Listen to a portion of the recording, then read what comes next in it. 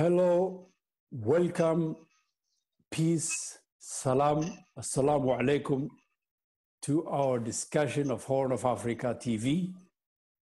This is part 2 of my continuing discussion on the Horn of Africa, Ethiopia, and beyond with my good friend and intellectual mentor, Professor Mohamed Hassan.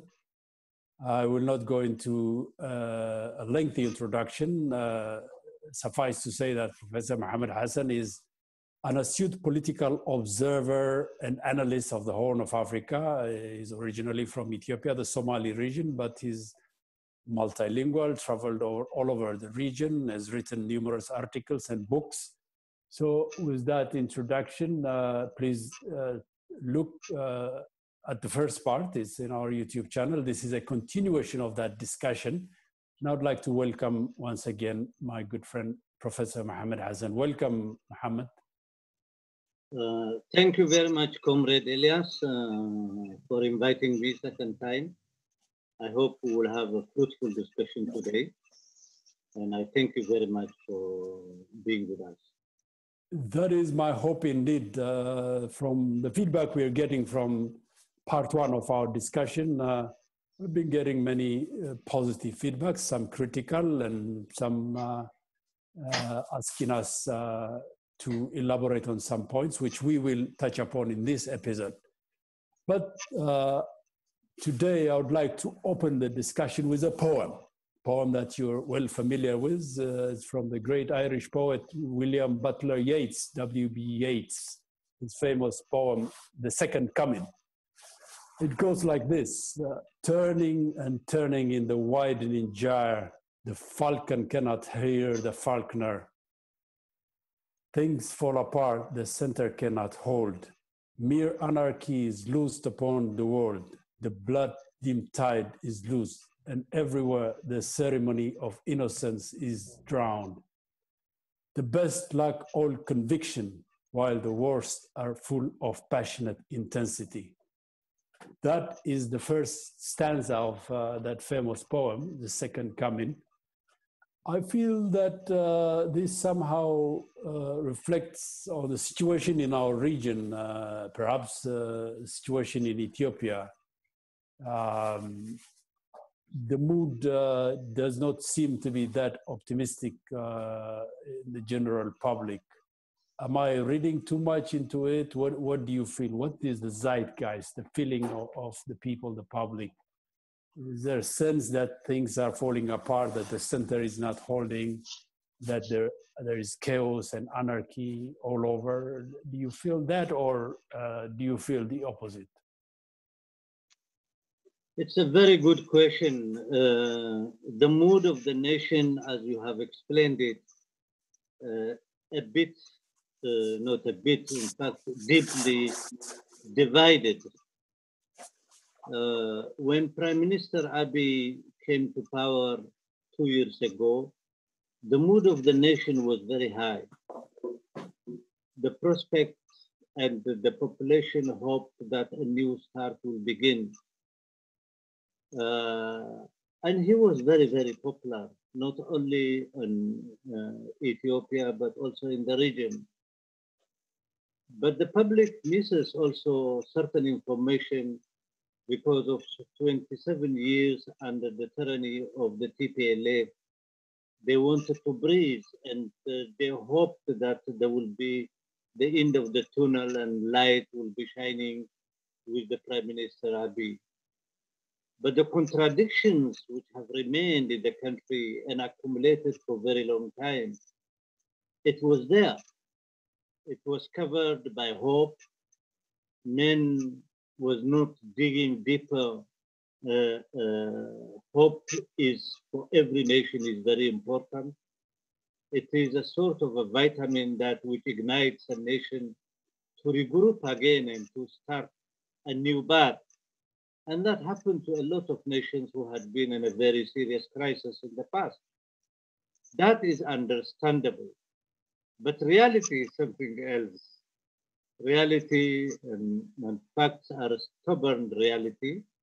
They again slowly emerged again and again, that it is the hope is cannot say it is dashed, but the hope is decreased because of the contradictions and the sort of the contradictions in the country.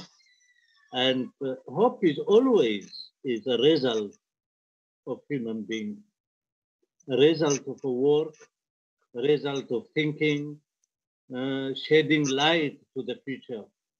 I think these three elements little bit now declining, and we can discuss further why, what are the reasons which bringing the mood of the nation a little bit down. Very good. What you're saying, in a sense, is that between the expectations and the dreams and aspirations of the general population and the reality on the ground, there is a growing huge gap. And you would perhaps agree with me, quoting the great revolutionary intellectual Italian Antonio Gramsci, that in such times one must have pessimism of the intellect and optimism of the will. Would you agree with that general statement? Indeed, indeed. It is of intellect is because of contradictions are too deeper and it's very difficult to explain them. But optimism is always looking forward, that nations can come back, can be led, can work properly despite of all the difficulties they are facing toward unity, toward the future. Otherwise, if there is no hope at all, then it is a society will disappear. There is no nations without hope. And I don't think we are in the process of disappearing, but we are in the process of difficult steps we have to take, and we have to be prudent and wise, that it is to say cut a cut. And that needs a gut from the politicians, that to lead. There is no now, if you go to the mosque on Friday, just to give an example, Friday it's an important day for Muslims in a way that it is the Imam will give a direction of the society. The Imam is not preaching something else, he's preaching the contradiction of the society, or also the priest in the parish will also discuss about the problem and the rumors in the society. At that moment, there was no television, there is no entertainment programs, and so on. So the imams and the priests, they are the journalists, they are also sometimes the Cosby's. The organic intellectuals, to use another Gramscian term. Indeed, the peasant society. That's why sometimes they made a speech which brings hope to the. But now we need politicians who sees from the dark the light and elaborate this very clearly to the population, unify the population, give the light, understand which road they are taking, and so on, instead of confusing. That is what I see that Ethiopia at this moment, she needs politicians, far-sighted, who understand the minimum understanding of the population and give hope. That is missing in the country for the moment. Mm-hmm. With that, I would like to bring you back or take you back to a period almost 29 years ago, 1991, another transition in our region. There were, in fact, two transitions in our region at that time. One was in Addis Ababa and the other in Mogadishu. Maybe not at exactly the same moment, but more or less the same period of time. At that time, if you will remember, in May of 1991, the United States was very much involved in the situation in Ethiopia. The Assistant Secretary of State then was a man by the name of Herman Cohen. Many Ethiopians and Eritreans are very familiar with the man. The Americans had previously, a few a week ago probably arranged an exit strategy for Mengistu Haile Mariam, the dictator in Ethiopia, an exit strategy whereby he would be guaranteed an exile in Zimbabwe. And the term then used, I remember definitely, was a term soft landing or smooth transition to ensure smooth transition in Ethiopia after the collapse of the Derg. But on the contrary, in Somalia, in Mogadishu, another regime was also collapsing, that of Ziad Barre. But the Americans were never seemed to be concerned about soft landing in Mogadishu or a smooth transition there, and Somalia was left to fend for itself, and things fell apart, and the center could not hold, and mere anarchy was loosed upon that nation. That a very unfortunate situation. What strikes me, though, is Somalia was supposedly an American ally, whereas Ethiopia at that time, under the Derg, was a client state of the Soviet Union on the opposite camp. Why do you think the United States was never concerned about smooth transition and soft landing in Somalia? Why that the unfortunate Somali nation had to suffer almost 2 decades and a half of a chaotic, anarchic situation of warlords, and took it a long time to recover? Why was that? Why a smooth transition was not guaranteed in Somalia? It's a very good question.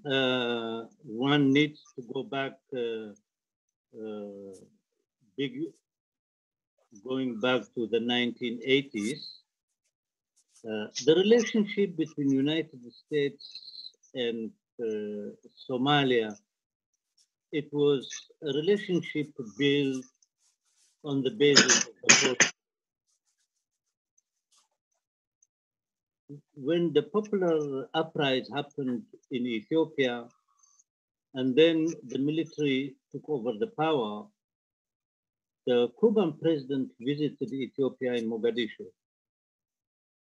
I do remember that President Castro of Cuba, he made his speech in Addis Ababa and made his speech also in Mogadishu. As a result of that, it is the Ethiopian government and the Somali government was invited in Aden in southern Yemen. You're talking about 1977 or 78, if I'm not mistaken? 77, 78 beginning. Yeah. And before the war between Somalia and Ethiopia, the leadership, in fact, the Soviet leadership by 1977, when the first delegation of Ethiopia, or the 1976, they visited Moscow, and the Ethiopian delegation was talking about their contradiction with Somalia. The Soviet diplomacy was, there is a Somali delegation, if you want, we can arrange for you to meet. It surprised the Ethiopian delegation.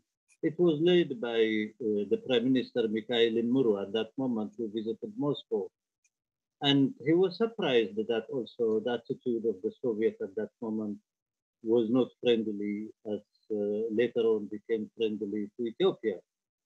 But as a result of all this, that there was a meeting in Aden where the Soviet Union and the East Germany, the Cubans, the South Yemenis, and certain Eastern Europe, Warsaw Pact countries had participated, being a middle way, discussion between President Ziad Barre and Mengistu Haile Mariam. And of course, they put proposals there. In fact, if you look at the proposal, it is in favor of Somalia. But as I have said, it was in the middle of the hot Cold War. And before that, since 1974, there are a secret organization of several states and their intelligence service have created it's called Safari Club, which was making a discussion how to remove the Soviet and the Cuban influence from the African continent. The Safari, the Safari Club is built or is an association, an informal association, which doesn't have any office, but it includes King Hassan of Morocco, it includes the French intelligence service chief, it includes William Colby of the CIA, it includes also the British intelligence, it includes also the Saudi intelligence, Turki bin Faisal, and sometimes even King Fahd. It includes also the Savak of Iran and Shah of Iran. It includes also Savak being the Iranian intelligence. yes. It includes also sometimes the boss of South African intelligence, the apartheid intelligence, and Mobutu Seseko, which they gave him at that time a big name that it is, they call him the leopard of Africa, and this and Sadat of Egypt. Their main purpose was to remove the influence of the Soviet Union and Cuba from the African continent. Anyway, I think they have succeeded. When in Eden the discussion was continued, then finally they say you will meet after 6 weeks. You have to sign a document that there will not be a counter propaganda among two countries, Ethiopia and Somalia. The Somali region issue will be discussed again. We know that historically doesn't belong to Ethiopia, and the Ethiopians were very surprised. And when this we say, this is my first time, I have to go and discuss with my friends. And finally, they led them to sign a common understanding, and they come back after 6 weeks. What happened is immediately after the Somali delegation arrived in Mogadishu, the next day is for the first time Kissinger visited Somalia. This is Kissinger himself is part of the Safari Club. So apart from the genuine Somali issue or Ethiopian Somali issue, the Cold War. Hold on a second there. You're saying that Henry Kissinger visited Mogadishu at that time? Yes, immediately after the Somali delegation went back home, the next day Kissinger was there. I was not aware of that. That's interesting. Yeah, he was there, and his main purpose is that to keep the contradiction and as it is, and the main purpose is to remove the Soviet and Cuban influence, because it is the Cuban influence also was very, very strong in Angola. They are supporting also SWAPO, they are supporting Angola. Of course, there is an alliance of the states there, what they call the frontline states, Zimbabwe and Mozambique and all Frelimo united together with anti-apartheid struggle, and this had frightened. And of course, this frightened the US interest and those French interest and all other interests in the region. And that's why they wanted the removal of the Soviet and Cuban troops from the African continent. So Henry Kissinger, he went there. I don't know what he have discussed, but in one of the documents I read, Henry Kissinger, he made a minister of mining and water resources in Washington, and he discussed with the minister. A Somali minister. Somali minister. What was his name? I may ask. His name. I forgot his name, but he's a young man. They met at Newark with Kissinger, and Kissinger was complaining that Somalia was making a lot of noise in the different forums against the United States and so on. And the minister was answering. But I can provide that document for people who wanted to read it. It is very interesting to understand what I am saying. In one side, we have a Cold War situation, removing the Soviet and Cuban situation. This was more or less the same type of concern as in Afghanistan, that the Brzezinski doctrine, which would evolve later. Yes, what they call it, the African one, is that they call it removing the carpet from the Soviet and Cuban play. Yeah, whereas in Afghanistan, they would be creating the Vietnam quagmire for the Soviet Union. Indeed, here is removing which is means encircling them and trying to remove them. And particularly after 1986, after the defeat of the most important part of the apartheid regime in Angola. You know that UNITA also belongs to them. They are the one who are subsidizing Savimbi in this. We have to know now here also in this project, China was involved with. Savimbi was supported also by the People's Republic of China. So China considers also the Soviet Union as a social imperialist and so on. We will come later on in this quagmire.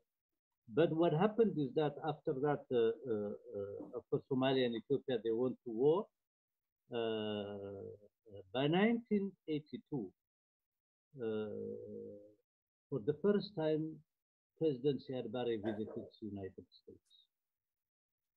It was 1982 November, and it was a huge delegation.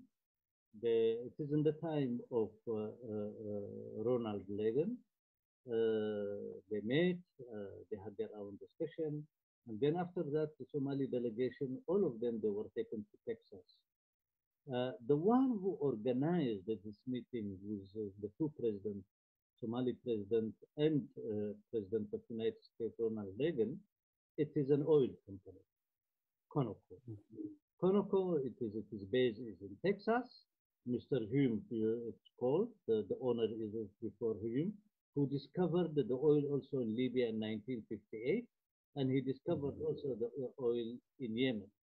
So Conoco was the one who arranged it.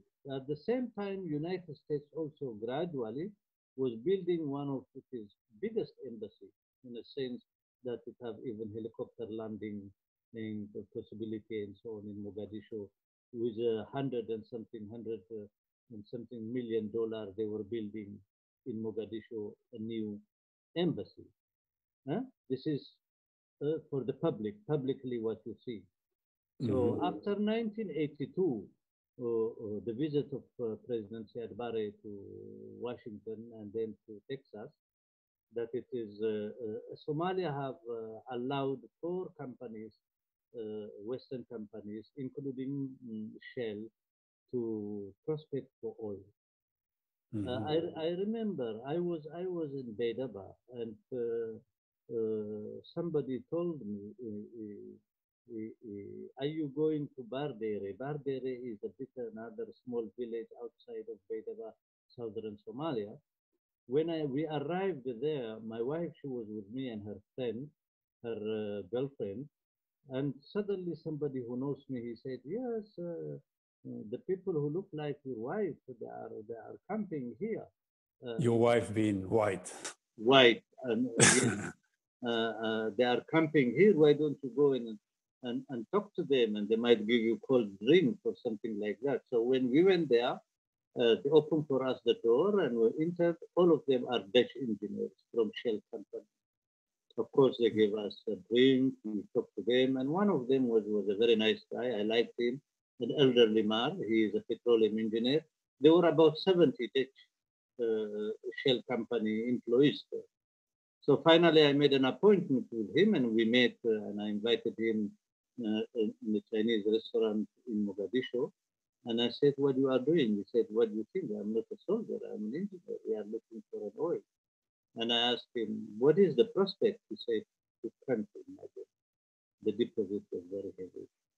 Huge deposits of oil in Somalia. In Somalia. So also other areas, about 4 companies came.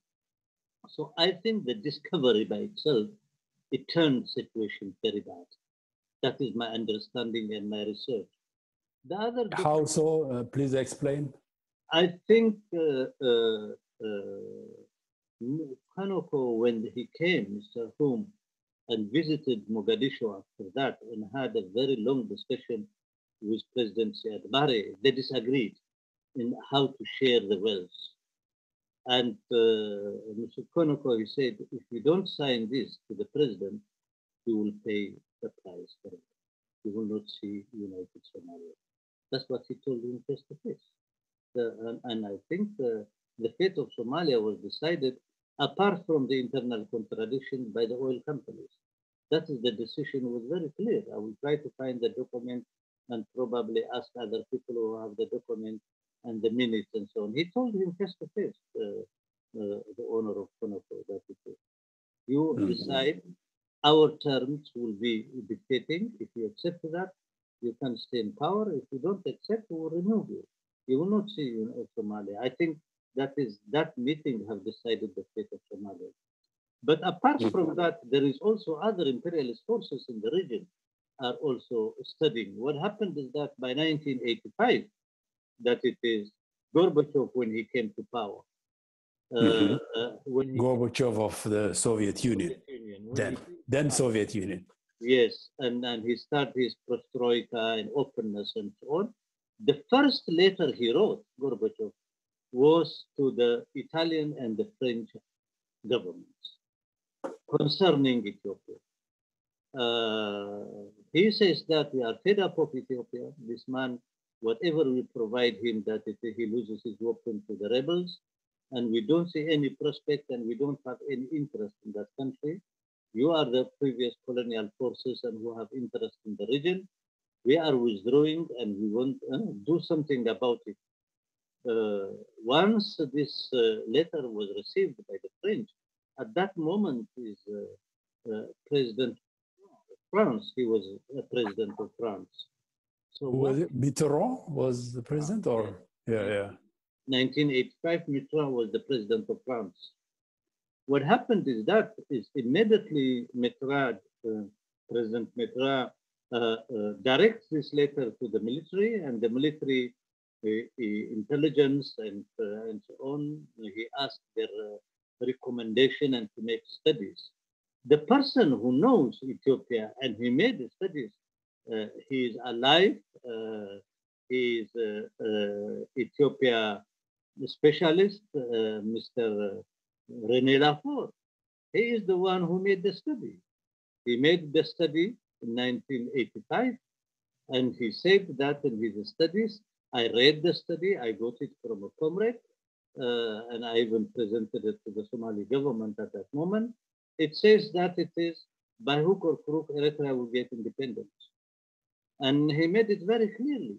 It is not bad one time to invite Professor René Lafort to ask him to hear from his own mouth. He is the one who wrote that memorandum to the French government. Now, he's still very, very active writing about Ethiopia. And yes, he is the only specialist on Ethiopia. In the time of the revolution, also he wrote a book on Ethiopia revolution. He knows in and out of Ethiopia. He understands the psychology of Ethiopian people and so on. So it is not bad now to engage him in discussion about this document he wrote himself and what was the reaction of the French and how they dealt with that document. To come until 1990, in the process after the French released this, a lot of acrobats from the US side came.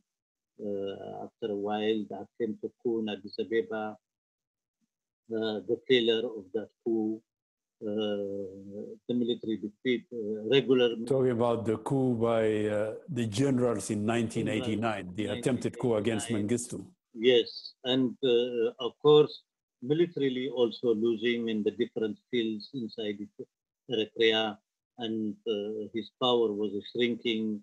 The economic situation also is getting very bad. The famine, which came also in 1984. After that, of course, he was also inaugurating his Workers' Party, which damaged the image of the country. The defection of the Dawids and so on, and Goshi Dawit Walde Georgis, Colonel Goshi Walde, and so on and so forth. Yes, by touring at that moment for the famine and defection to the other side. All this also weakened Mengistu's regime, the defeat at the airport of Asmara and so on, the commandos entering there, then the alphabet, all this. So it was very clear that also Mengistu's regime was not as stable as people are thinking.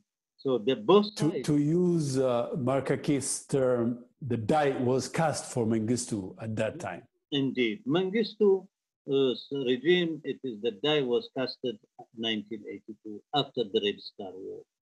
After the Red Star War, against EPLF. Against the EPLF.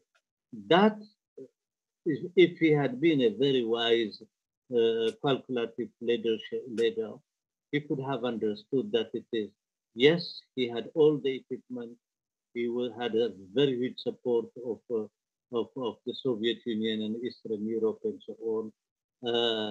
He thought that he will defeat the EPLF and the rebel, as he calls it, rebel, didn't succeed.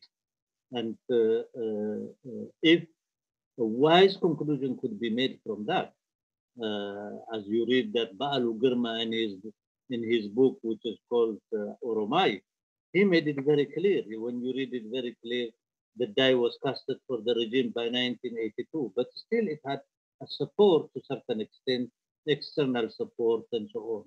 I was talking by that moment, I met the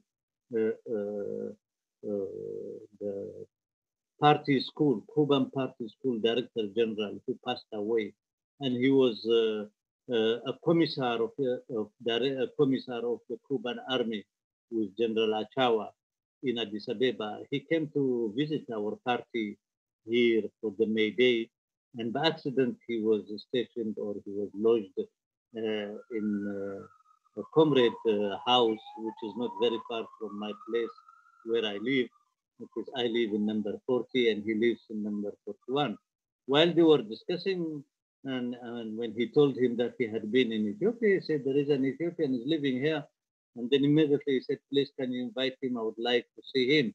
And I met him, a very lovely, a highly educated person. He's the director of the political school and so on. And then he met me and he said he was reading also sometimes my article in the Etude Marxist, and we discussed about Ethiopia. He told me that he is one of the delegation member when Mengistu asked them to travel to Eritrea before 1982 Red Star war, which Mengistu unleashed against the EPLF. He said, I am one of them. And me, a Soviet general and a South Yemeni general, we traveled together to visit Eritrea. And of course, the country is full of mountains. And we traveled and we saw, and then I sent it to Castro, to Fidel. He calls him Fidel. And he said, I sent him. I said, no, you cannot solve it militarily. You can only solve it politically. And I sent to Castro, I said, this is impossible. This war cannot be won. If you remove them from one mountain, the rebels, they can enter to another mountain. You need to have millions of soldiers, and that is not a guarantee. And he said, from that on, we refuse to intervene in this situation. That's what from his mouth I heard. So we discussed longer, not a lot of issues. But to come to our point, why United States attitude? United States also, I think, after the French studies, I met President Siad Barre before he is going with European parliamentarians in Mogadishu, before the meeting between him and Mengistu, the first meeting in the name of IGAD. IGAD was established at that moment to combat famine and drought. And for the first time under Guled, the president, the late President Hassan Guled of Djibouti, which brought the two leadership to discuss face to face. While they were discussing is that it is the commandos have entered into Asmara airport and destroyed the fleet which is standing there. And Mengistu have interrupted the discussion and left. The purpose of IGAD was first to bring to these leaders. But once after this commandos operation at the airport and the defeated Ethiopian Air Force, a big part of the Ethiopian Air Force plane was being destroyed there, then it is the West losing hope in general They didn't have a very clear understanding what is going to happen in the Horn of Africa. Of course, they were very busy in Poland, they were very busy in Afghanistan and so on. It is as a side politics, sideline politics, they were dealing on the Horn of Africa. And there was no as such specialist appeared at that moment to study the problems and the contradiction in general. But now and then there is some intelligent officers and so on claim. But as I have said that it is Mr. HoMa's decision, Conoco's decision on Somalia, it became decisive in the foreign policy of the United States. And once the difference when you see the collapse of the Siad Barre's regime and the collapse of Mengistu's regime, there is only 5 months of difference. That is, in 1st of January, it is the President Siad Barre left the palace and he fled away to the rural areas. And on May, also Mengistu ran away and he went to Zimbabwe. The difference was only 5 months. The gap is very small, but they just dropped it as it is, and they were concentrating on Ethiopia. For a lot of reasons, they were concentrating on Ethiopia now. The main reason is leave Somalia to be in such a situation. It will control by itself, because that Ethiopia, the moment she gets stabilized, we will turn back about Somalia. That is probably one of their vision. Second, there may be, it will weaken also gradually the Somali nationalism, pan-Somalism would start weakening from 1982 and so on. The development of clan warlords and so on. This is by itself, it is a mechanism that will control the Somali situation, and it will not endanger the peace and the stability in the future we are envisaging in Ethiopia. The second point is very important, which affected the Horn of Africa, is that it is the collapse of the Soviet Union by '89 and the change in the world situation. That United States felt they are the winner, NATO feels that they are the winner, and a lot of theoreticians appeared at that moment, which is like Francis Fukuyama, the end of history and all that. Very good. One have to read, for example, in order to understand. Francis Fukuyama visited Ethiopia in 1992. He was brought as an expert, as a professor to Ethiopia by USAID to write country program. We will publish also that document. This is the man who stayed only for 72 hours, drinking his whiskey at the Hilton Hotel, and he just wrote a complete country plan for Ethiopia. When you read the country plan of it, it was a carbon copy what Meles Zenawi applied in Ethiopia. In fact, the one who really led Ethiopia, you could say, and ideologically, economically, and politically, is Francis Fukuyama. That is, he wrote for the country plan, he gave it to Meles, and when you read every step that Meles Zenawi and TPLF did, it is that document was applied in Ethiopia. There is no document from TPLF which came. We leave that the primitive thinking of them aside. It was Francis Fukuyama's direction was applied in Ethiopia, and we will provide you this document as soon as possible in our website. To come is that he wrote the country program, but we will discuss later on about that. They have left Somalia to control, and they call it a natural control. It controls itself. So the danger is no more there. So we can focus now on rebuilding another Ethiopia or another Horn of Africa in the way they understand it. They had won the Cold War, as they call it. A lot of ideologues came. They wrote about it, at the end of history, whatever it is, and so on. Yeah, now Jeffrey Sachs, shock therapy, and Samuel Huntington, these all also were enamored or supportive of Meles Zenawi as the enlightened leader, the neoliberal Indeed. And of course, it's the only one who disagreed with them. He says, yes, it's true that there is end of history, there is, and then his book of Clash of Civilization and so on. It is Brzezinski who wrote the Great Chessboard, and he says that we have to control Eurasia. If we control Eurasia, we control the world, we can control Africa, we can control Latin America, and so on. All of them have died now, these people, but their books is available. Anyway, to come to Ethiopia, they consider there is two theoretical documents have been developed at that moment, which I have told you that the think tank leaders, these professors, what they wrote. The second is the Pentagon. The Pentagon developed its own view. Now, it's after the Cold War, how it will manage the war. And the Pentagon, it considers at that moment the U.S.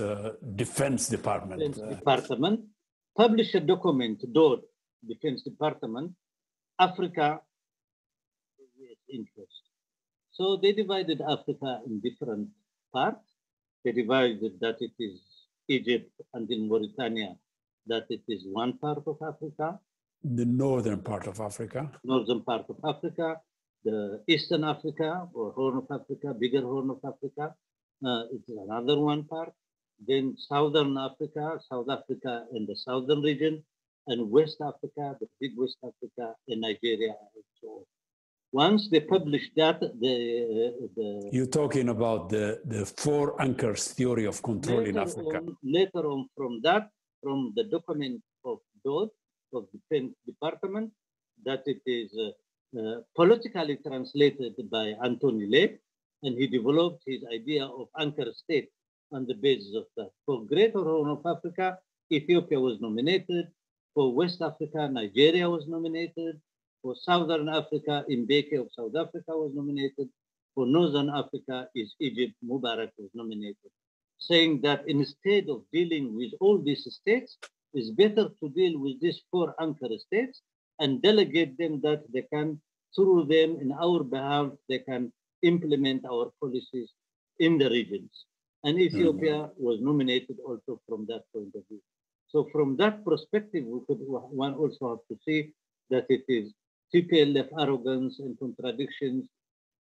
Later on, they created against Eritrea because Eritrea was seen as a totally different policy in economic and social and politics, which is totally independent from their greater umbrella of domination of neo-colonial Africa and with the US project.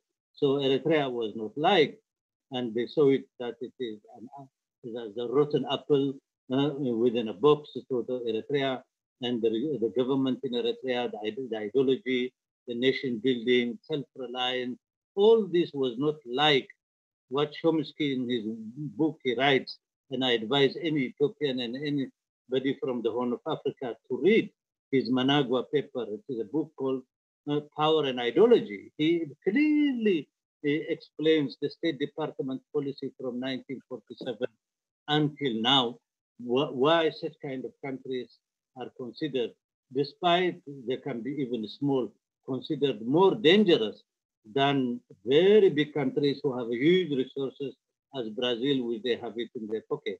So I advise that young people to read this book, Power and Ideology, to give them that I see the conflict against Eritrea is from an ideological point of view. And from the view of Eritrea, how it looks to the world, self-reliance. Self-reliance is a very bad term from this perspective. Means that it's self-reliance against whom? We use our resources, we will build our population, national independence, that it is the SAWA establishment 1994. All this situation, it gave that it is TPLF is a mercenary organization. They can use TPLF as a mercenary to intervene and to wage war and destabilize nations like Eritrea, or send them in an areas like in Somalia, which we have seen. So finally, Ethiopia became anchor state. Anchor in a the sense, trusted client state of the Greater Horn of Africa. Greater Horn of Africa. That is what like. Okay, it's a good elaboration of, we went back to 30 years. So while we are there, almost 28 years ago in 1992, there was a transition after the collapse of the Mengistu regime, so Eritrea becoming de facto independent, and the TPLF entering Addis Ababa and becoming the ruling regime. There was a transitional stage, albeit very brief. Since you talked in the first part of our discussion about your idea of transition now, that the transition has to be a longer period, I believe you mentioned 10 years. But at that time, the transition was not that long. It was, in fact, very, very hurried. It was pushed by the TPLF's agenda. And of course, a sort of charter was drawn up with the cooperation of the Oromo Liberation Front. But after that, the Oromo Liberation Front was also crushed and kicked out. What went wrong? What was the problem then? Why did the TPLF rush the transition and kicked out the OLF from the transitional government? We're talking about 1992, 28 years from now ago. My understanding at that moment and now, all the actors who came to the transitional government, they were not ready, have no a clear program what to do with it. Now, when I'm looking back after 28 years, first of all, the TPLF was never being prepared to rule that country. TPLF by itself is a very confused organization. It jumped from one place to another place.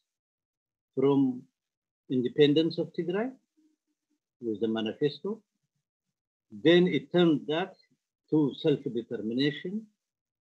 Then in the process, when the struggle was going on and the center was weakening, and once they have liberated the whole Tigray, big part of their combatants, they say, well, you were telling us that there is also oppressed on the other side. So let them, the other oppressed, to continue their share of the struggle. They refused even to leave after Tigray. They say, we have liberated Tigray. It took them months to convince even their combatants. Some of them even by referendum, they say, no, we'll go back to our villages, and they just went back. So nobody, TPLF didn't have what will happen.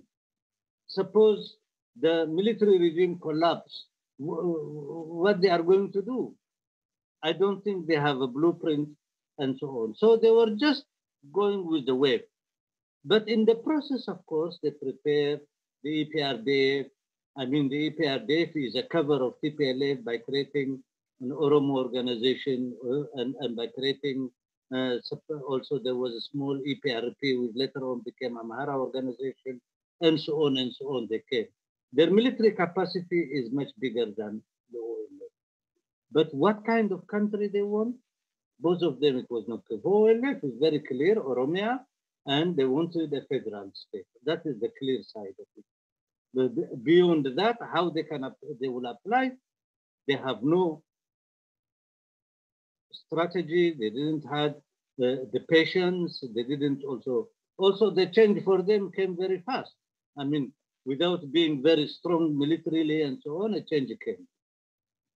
So the transition, it have two meanings for both organizations. The ONLF also was there, the political meaning. It have two meanings. For TPLF, it is a transition of consolidation the power. That was the strategy of TPLF. Once they enter in the name of EPRDF, they have to consolidate their power gradually, slowly, and implant their own protege organization in Oromia and slowly create also for southern people and so on. So they were working from a village level up, try to confuse the people and consolidate the power in the center.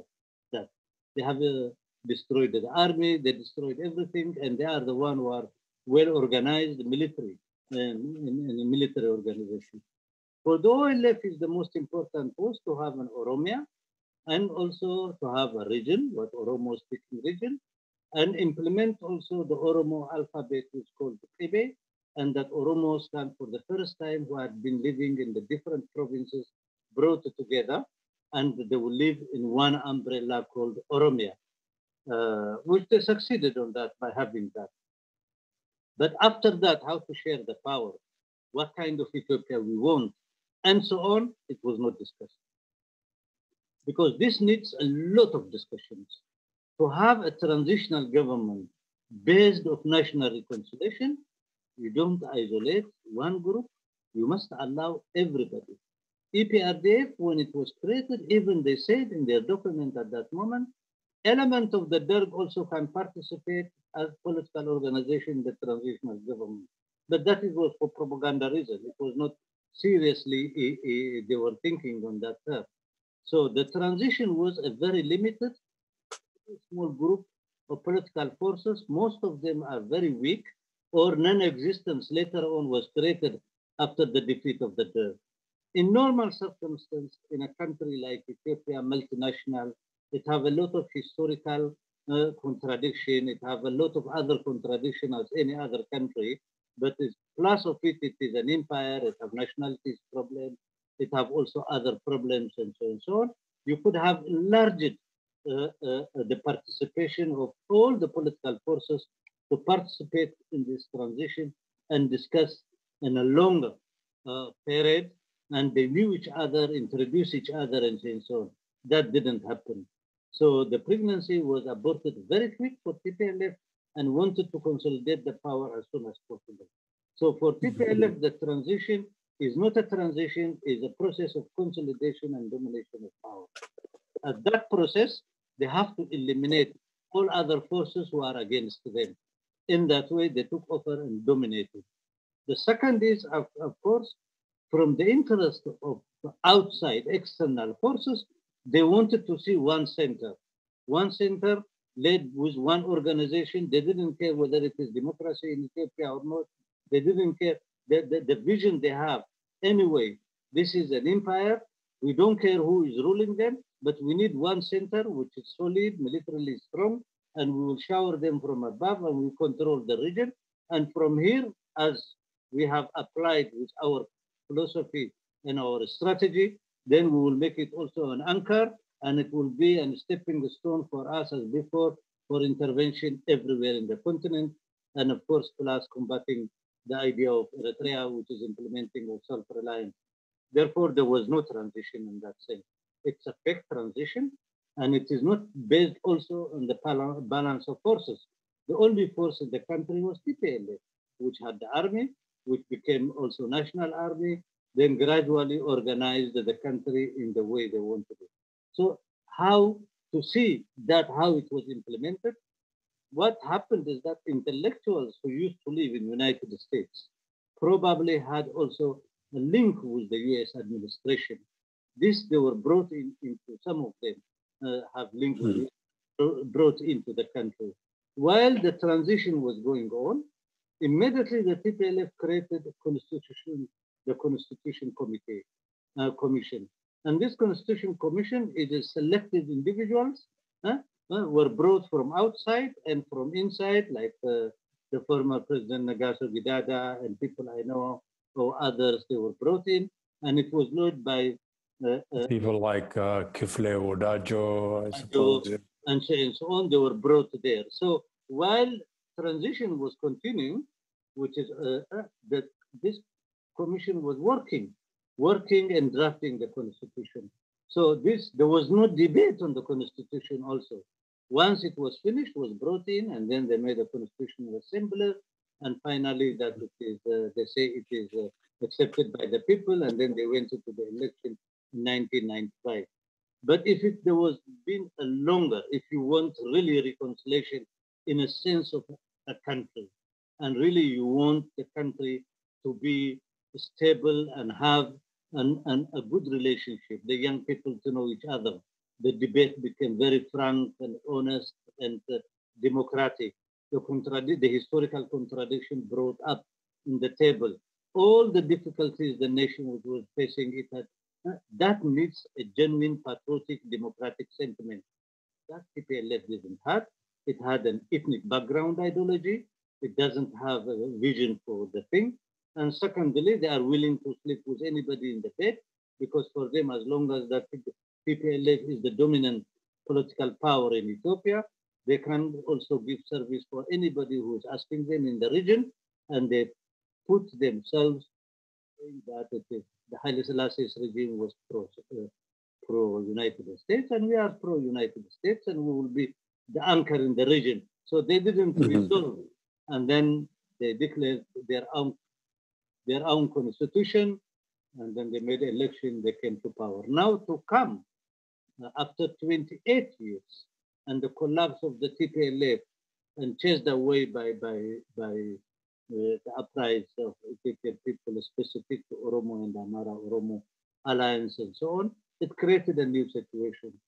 Here we have to be very, very careful, and we have to understand what happened. We will come to that, but before we leave the 92 transition, I would also like to bring to the discussion the recommendation of one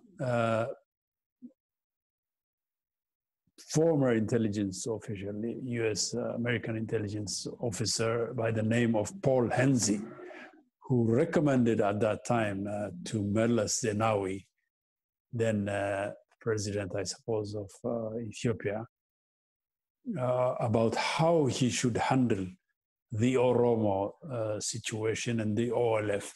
Can you briefly talk about that letter and what was he, why was he focusing? Was that the recommendation that pushed Meles Zenawi and the TPLF to finally crush by force the OLF and expel them out of the transition? It's a very good question. We will also probably publish this document of Paul Henze, his advice to Meles, his writing that after coming back from Central Asia, taking American business people to Central Asia, that's what he says in his document. For Paul Henze, he needed a center. Who was Paul Henze, by the way? Paul Henze is a former CIA intelligence officer, worked also as a publisher in RAND Cooperation, is a think tank which is subsidized by the intelligence and US government. And Paul Henze also, he had been advisor for the military regime in 1980 after they took the power in Turkey in a coup. Paul Henze is known and the most hated person in Turkey. Every mother, she can tell you who is Paul Henze when you come to Turkey. And Turkey, there was at that moment, the left and the military, they were in a very serious clashes. And there was a lot of killing happened by the military junta against the revolutionary elements in Turkey. And he was the advisor of the military. The right-wing fascistic elements, elements. Noam Chomsky also does mention him in his book with Edward Herman, The Manufacturing Consent. Indeed. The assassination attempt on the Pope, Aga, or whatever, the Turkish. Indeed.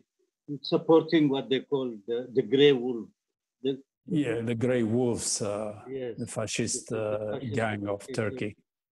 Yes, and he was framing them in ideology and so on. But later on, he became also an advisor for Meles Zenawi. because when Meles Zenawi, after the Rome conference in 1989, when they met the Derg and 1990 rather. Yes, 1990 published it. And when they went to United States, they met Paul Hens because Meles insisted he wanted to see Paul Hens, and they had a very long discussions.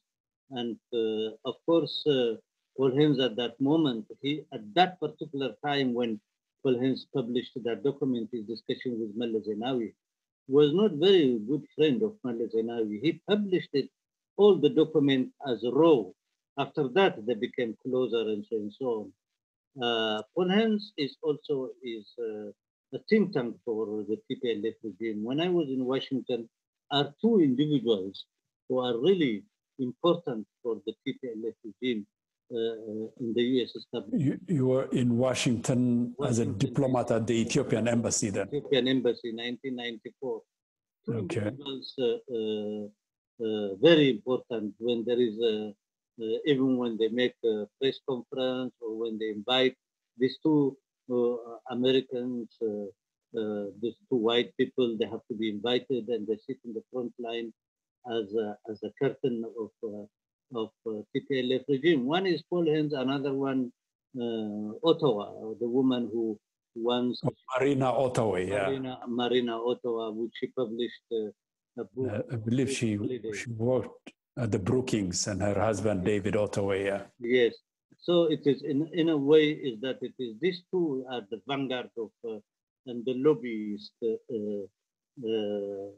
of Meles Zenawi. The third is important in the second level. Their lobbyist is a former U.S. ambassador who had been ambassador in Somalia. Later on became his son was a businessman, and I think he had some business deal in Ethiopia. Robert Oakley. Oakley. These are the elements they were supporting the TPLF. So the document of Paul Hens, when he's writing to Meles Zenawi concerning the OLF, he says that the OLF are making a lot of noise and trying to influence some congressmen and telling them lies and so on.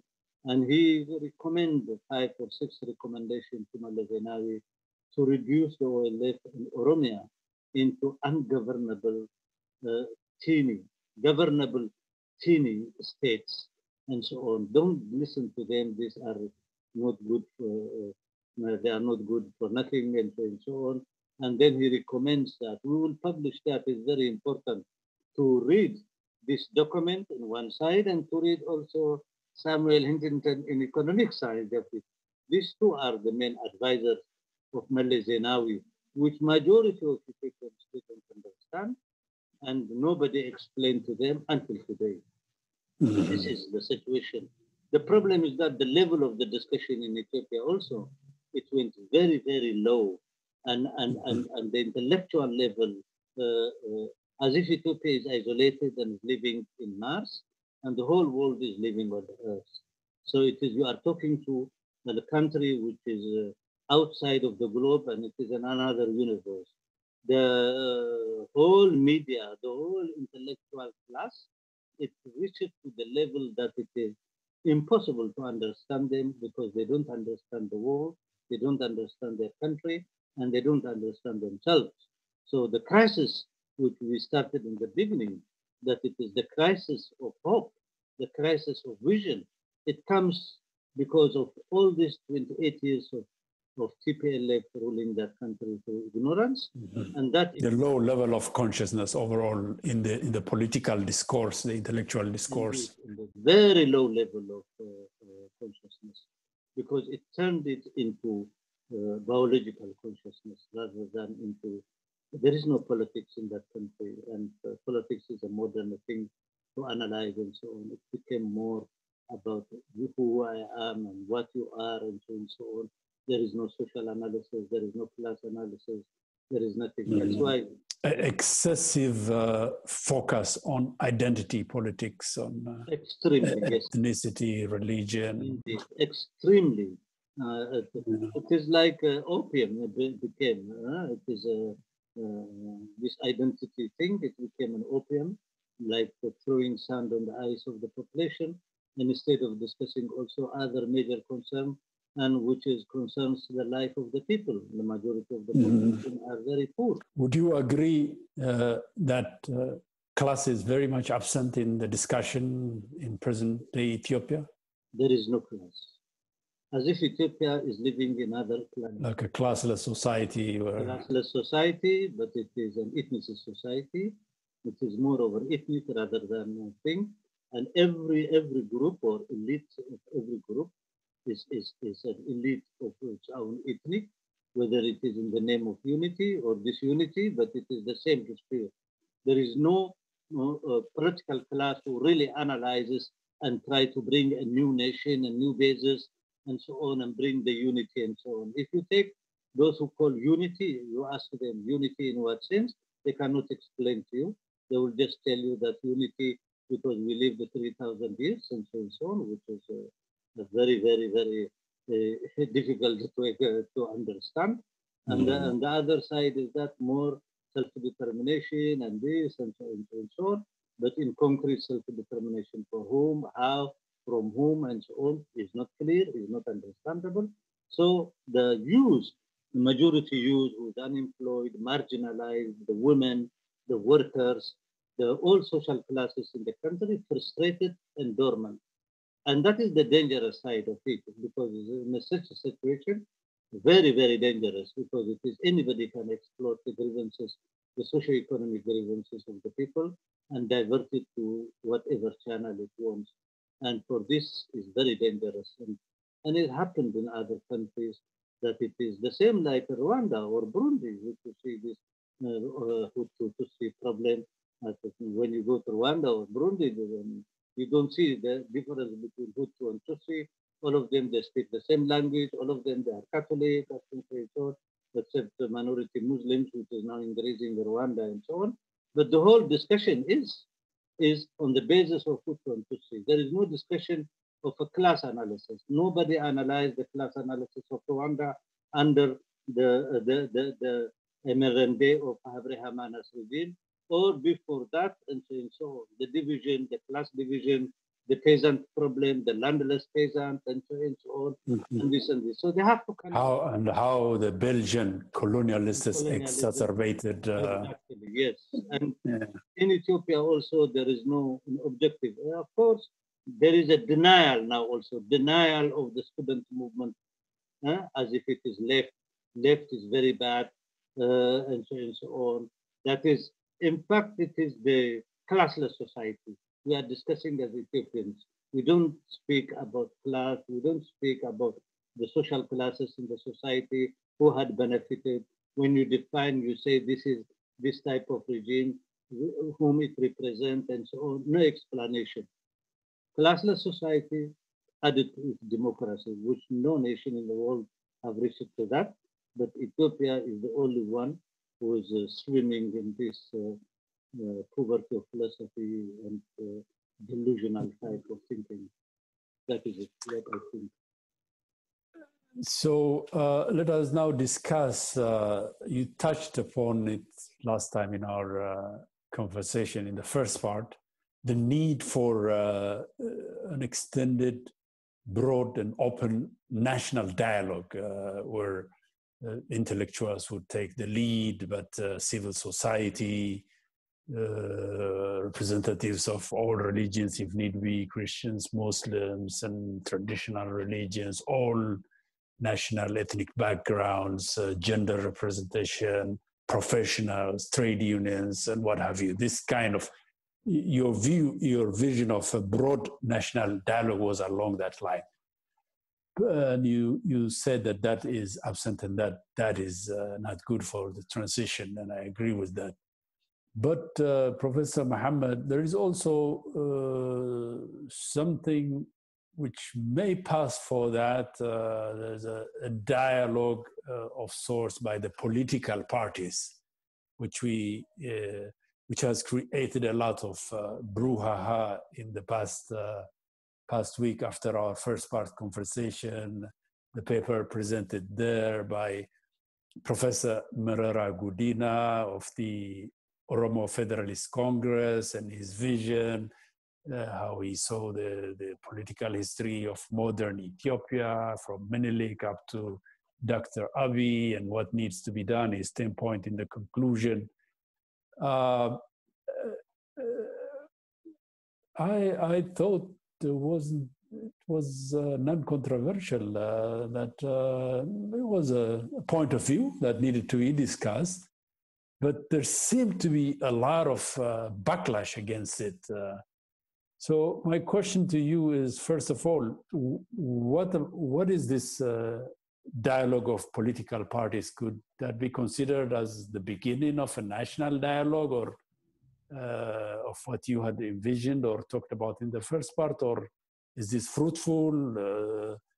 And talk, if you will, also about Professor Merera Gudina's paper, controversial paper. It's a very good question. First of all, when I'm speaking about national dialogue and creating a sort of long dialogue among the different forces of Ethiopians from different parts of the country, that is, first of all, was to be understood by the Prime Minister himself. In a normal situation, if you really want to build a new relationship among the Ethiopian peoples in general, and to clarify the differences among the different social classes in the country, if the Prime Minister leads this and becomes open, I'm a transitional Prime Minister, I will open the Pandora box. I will let everybody to sit and to discuss for a very long time. No taboos in any issue. Not necessarily they have to agree with me or to disagree. The judge will be the Ethiopian people themselves. We will even create an ombudsman which will communicate with the masses of Ethiopia, that it is mothers, housewives, women associations, workers association, and so on, can write to the ombudsman to participate in the debate. The debate will be not only horizontal, but also vertical, that the population can participate and say all their frustrations, because they don't know each other. They live in one geography, but they don't understand each other. They don't know their own history. They are not, who knows about the history of EAM? Who knows the history of the Mursi? Who knows the history of Walaita? Who knows the history of Hadiya? Or whatever it is. There is a glimpse of information roaming around, letting in one side politicians and so on, all the population debating. On the other side, also the population can see who have the wisdom, who are really serious people who are talking for the future. We speak of the past in order to understand of today, but we have to have also from today, what kind of a future in the Horn of Africa Ethiopians want? How can our relationship will be with other people of Horn of Africa, and so on. A very vast independent thinking that the Prime Minister could have played that role, allowing Ethiopians to play the football on the ground, bring them, and gradually that it might sink certain ideas, and they might even come, they are human beings, that first of all, their fate, it is destined to live together, to cooperate together, economically, socially, psychologically, and so on. If they don't, it is then, if they fail, they're mistaken. Second, the right of nationality, it's a very dangerous weapon. If you don't handle it correctly and scientifically, it can turn into a very dangerous weapon which will bring a very serious civil war among the population. It creates a grudge, a deep grudge among the population. Politicians who wanted to rule that country, if they wanted to rule only for 10 years, 5 years, that's something else. Then it is a gang who wanted to rule and loot and leave. But if you wanted to be in history and you wanted to put your print in the history of that nation, a very big nation, added to it also, you have a vision of the whole region of the Horn of Africa, you have to be first yourself Democrat, very open, and so on and so on. The Prime Minister must do several steps. If I will be him, I will do that. First, as an Oromo, there is an Oromo question for the last 50 years. There are different Oromo organizations. They might be even different from his opinion. He is also a chairman of an Oromo organization. Have a dialogue, a discussion. All Oromos of all types, Oromos have 2,800 clans. Oromos have 4 religions. Oromos have different social economy, and so on. Let Oromos discuss about themselves, introduce themselves, not somebody else to tell them what they are. They have to tell us what they are, what they feel, what they discuss among themselves. And they have to come with a minimum program, what kind of a country Ethiopia they want and how they wanted to live with all the other Ethiopian people. The discussion must be very open and democratic and should be led by him. That is one, because he himself is an Oromo. He says that his constituency is Oromia. He is leading an Oromo political party, which has now become part of Bilsaginna. That is very, very important. I think to continue the dialogue, he had started in a good start, and it have reached in a very nice place, and then from there he was blocked down. One, when he and Lamma's team, they followed their trip. When Lamma says, Ethiopia will not susno, that it is in a way of an answer to non-Oromo Ethiopians. Yes, we are also Ethiopians. Please don't suspect us that we have other agenda. We don't have other agenda. It is, and so on. Then they went further.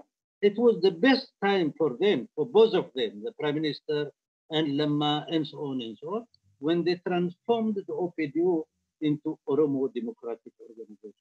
I would really like all Ethiopians who are listening to me and people of Horn of Africa to see that conference, the Jimma conference, when OPDO transformed itself from OPDO to Oromo Democratic.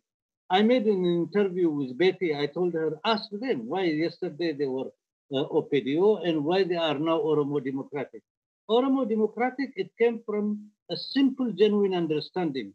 The OPDO, for a big part of it, it was not accepted by Oromo people. It is a protege, is an instrument of the TPLF. Within the OPDO, people also wanted to transform the OPDO, to change it into Oromo Democratic. That was a very good step to bring all Oromos and to have a discussion. Probably if they have enlarged it and they have discussion once they transform the party into Oromo Democratic Party, probably and the discussion continues very genuinely, I'm sure Johar and others and so on could have joined. All the activist Oromos, which I knew for the last 4 years, they were very active. They are speaking the same thing what the Prime Minister was saying at that moment, what Lamma was saying at that moment. They could have joined the party could have another characteristics. Here I would like to explain one thing. Yes, OPDO was created by TPLF.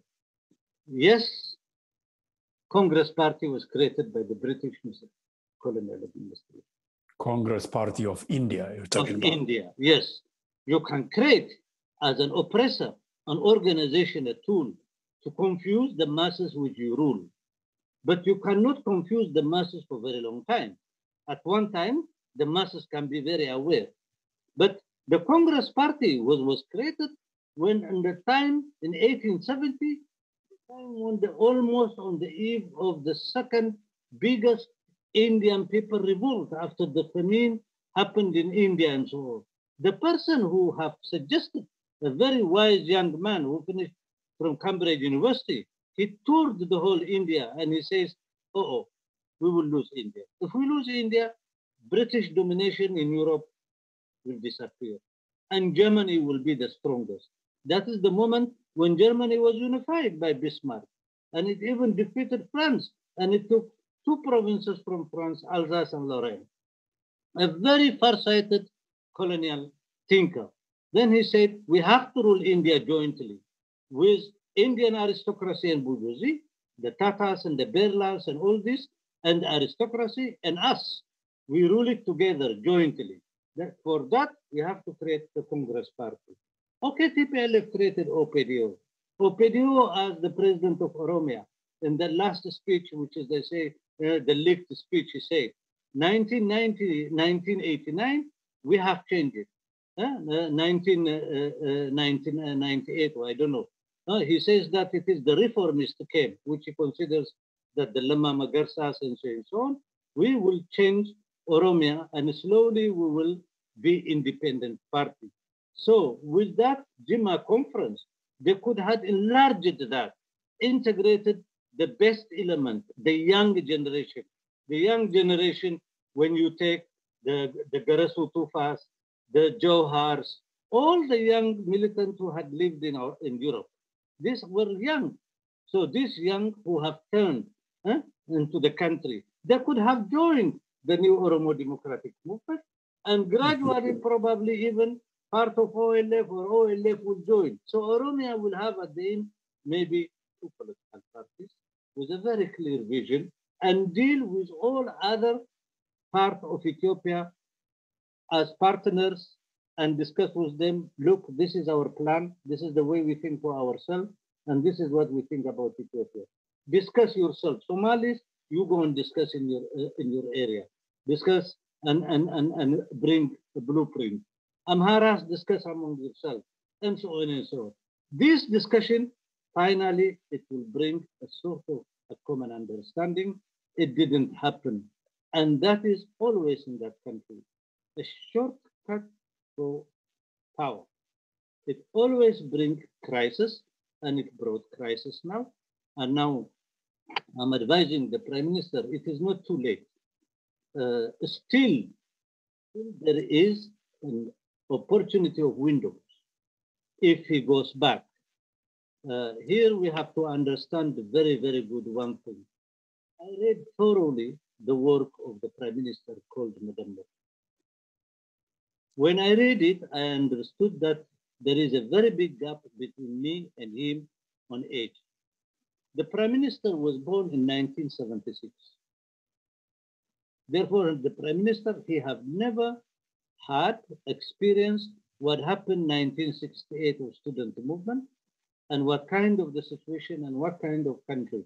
He knows nothing of the Haile Selassie regime, how it was built, what was the nature of it, and so on and so on, because it was not his experience. He was not born. He was born in 1976. Second, it is he knows his knowledge because he didn't experience, he might read about it. He didn't have the experience also from the revolution until the Derg controlling the power. When no experience of the Derg's Red Terror, the Derg's War in Eritrea, the Derg's War. He was born 1976. That is, he was born the day I left Ethiopia. I was in exile with all this time, the same like his age. I left 1976, he was born 1976. I never calculated in that way, but one day when I was thinking about it, I understood there is a gap. There is a gap that I lived for almost 40-something years in exile, and he was born and he became a prime minister. That is possible in history, but he didn't experience that. So he was 15 when 1991 was the change came. He was an adolescent. So the majority of his experience is under the TPLF. Yeah. So for him also, he will have even more broader, maybe he might have nostalgic for the previous regimes. That is because he never saw them, and it could be symbolic, like some young people like Bob Marley or whatever it is, and so on, or Michael Jackson or Pele in football and so on. I can understand. I have no problem. I have also young children. I mean, with that age, but it could have been for this generation, for him and his younger generation. I mean, for him, for Mustafa Umar, for Johar even is much younger, and so on, that they can have a framework. And the discussion, if it had been very deeper, that intergenerational discussion will be. For example, Zagaye Asfaw, the one who drafted the land reform. Now he's also an Eritrean. These two, the one who have drafted the reform of the land reform. If Mr. Zagaye, Merit Larashu, the Derg's land through the Tiller. Yes. Yeah, I mean, if this veteran revolutionary man who had the peasant issue is important for him, if he had participated in this, others, and so, Marara Gudena is another generation. Ex-EPRP, ex-Mason. And all if they participate. Anyway, this is the history of the country, the figure of the country. Most of them are veterans, old. I don't think they have an aspiration to be a prime minister in that country and so on. But honestly, genuinely, they can have advice. We see this is the way we have to continue. And the debate could have been very lovely. And the country with all diversity, it's a richness. It's not a poverty. It could have made a difference in the region. That is what I think. That didn't happen. And always short answers. Yeah, unfortunately, we've talked a lot about past issues and we are running out of time, but we need to continue the conversation. Like you said, I agree with you, Ethiopia is a country of the young. 70% of its population are under, 25 or maybe 30 years old. Relatively young population, and you have no experience outside that of the past 28 years misrule of the TPLF. So the challenges facing the country are humongous, huge problems. And so the transition must be carefully thought out, like you said, a drawn out discourse, genuine discourse among intellectuals, civil society, and all kinds of groups and representation that the country needs. Unfortunately, that is not what seems to be happening, and that is leading to despair. And there's a lot of signs. We will talk in the next episode about Professor Merara Gudina's paper, his recommendations, the 10 points. They must be discussed. They are up there. The media situation also, which is kind of toxic and extremist passions and constantly drumming up hate. And so in the next episode, we will be discussing in depth on the present and what is happening on the ground and all these issues that I have mentioned. But for now, I'll give you 2 or 3 minutes to conclude the discussion and sort of recommend what we need to discuss in the next episode. I will give you,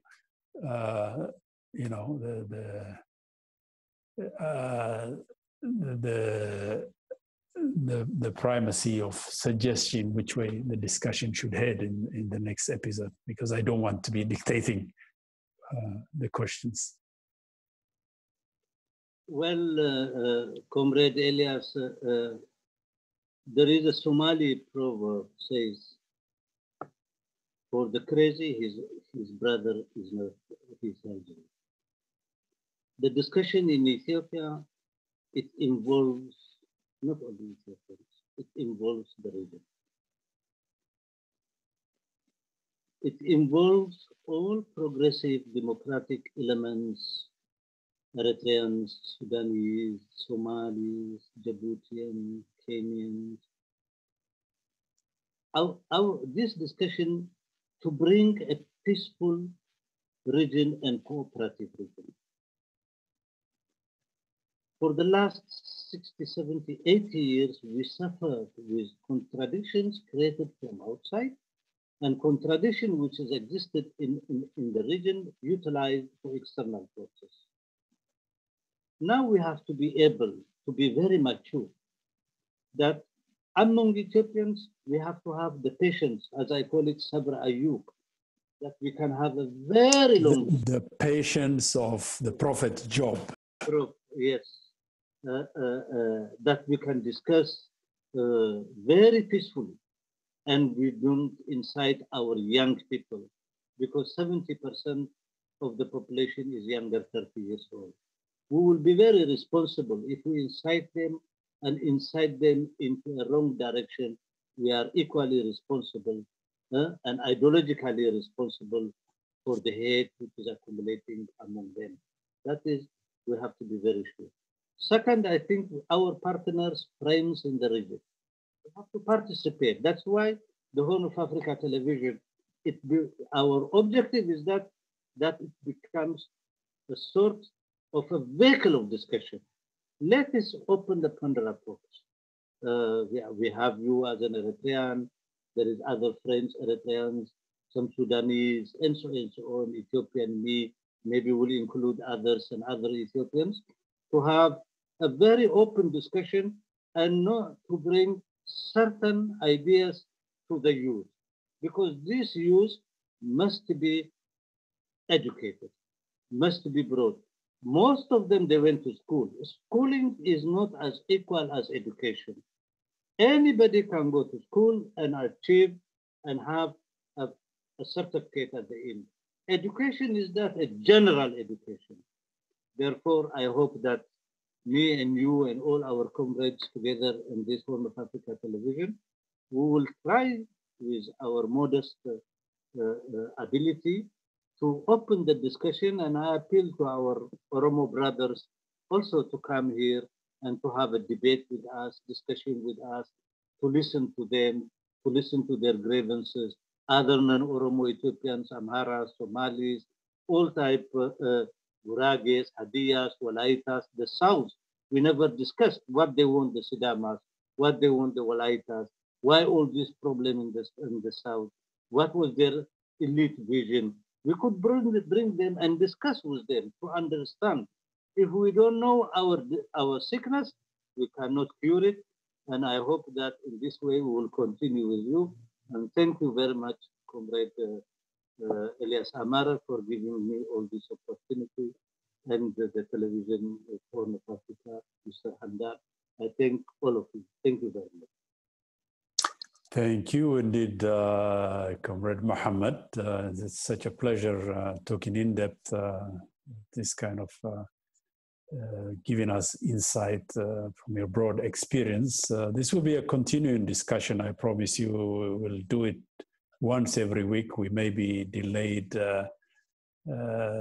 sometimes, but the conversation is going to continue. This is a much needed discussion. And like you said, I agree with you. We'll invite others from Somalia, from diverse parts of Ethiopia, Eritrea, Sudan, and let us have a broader pan-Horn discussion towards that vision of a stable, peaceful, and progressive democratic region that can live fully and achieve its great potentials, because the region has great potentials, like you said, potentials of resource, potentials of human capacity, ancient history, civilization, crossroads of culture, and what have you. And there is no reason that we should be stuck in this vicious cycle of conflicts and continuing misunderstandings and animosities. That has to end. We must become masters of our destiny. And so thank you very much. Until next week, stay well and goodbye.